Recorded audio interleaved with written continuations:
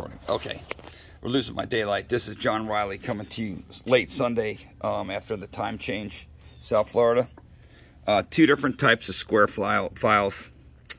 This is a double-sided, I think single bevel, I'm not sure.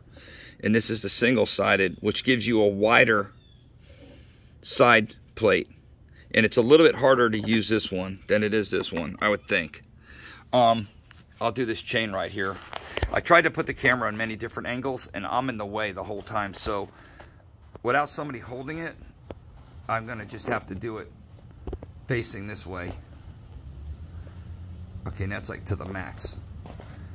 Let me hit this and I'll show you what it comes out like. This one is what I consider a hardwood chain. I got the top plate laid back on a steep angle, and it seems to work a little better on harder wood. So what I do, I just kind of come in from the top.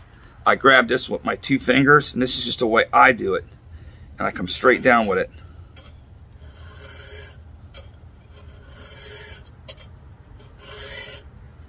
Always tap the file out. It's just a habit I got. Then I take 7/32, and I just kind of bring that little gullet area straight to the tooth, so it's all level.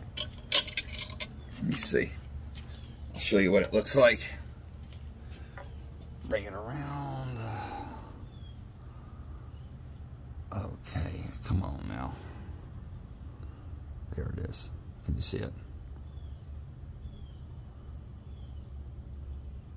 That is really freaking sharp. And it's a really steep angle.